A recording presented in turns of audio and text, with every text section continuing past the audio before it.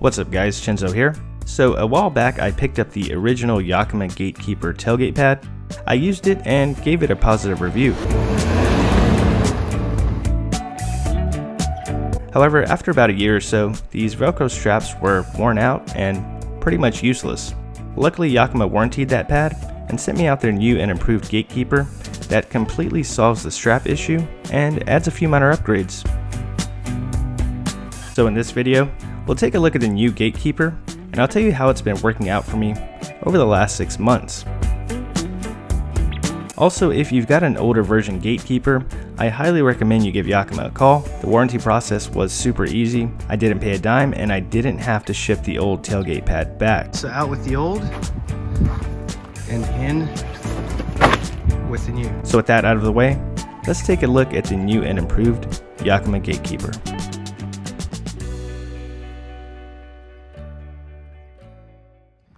Alright, so right out of the box I'm noticing one difference. This Yakima logo, which used to be red, is now gray, which I ain't too mad about. This big flap is still here, it's still secured by Velcro, but it's reinforced with a couple of extra buttons. That's a pretty good look.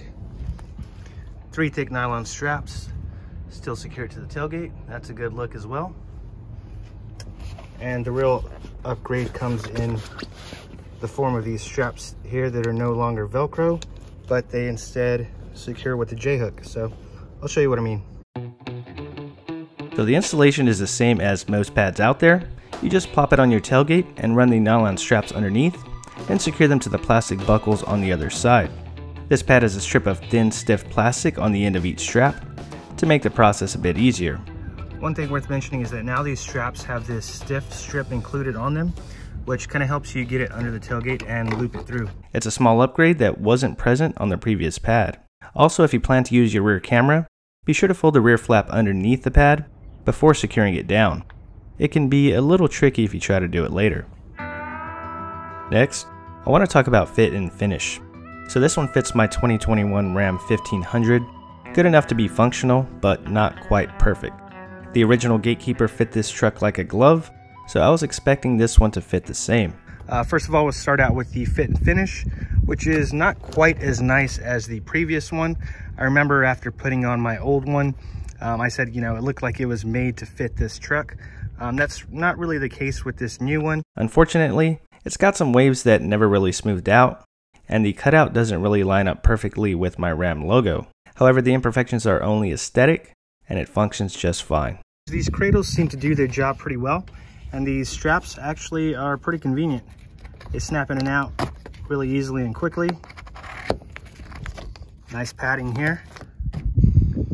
And I did a shuttle ride a few days ago. We spaced out all the bikes evenly and everything worked out just fine.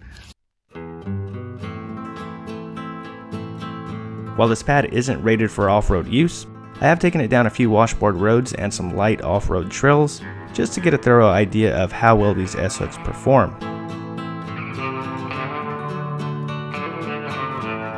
And so far, so good. In the 6 months since I've been using this pad, I haven't had any issues with these S-hooks disengaging or coming loose.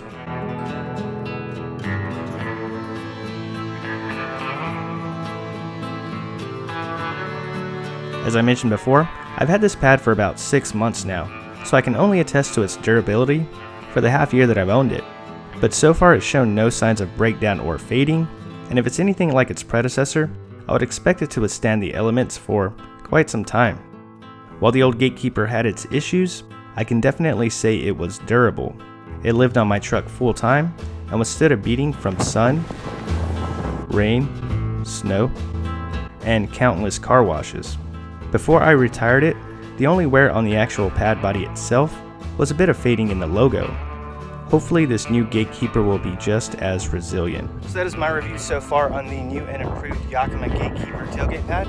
As always, thank you guys for watching, stay stoked, and I'll see you in the next one.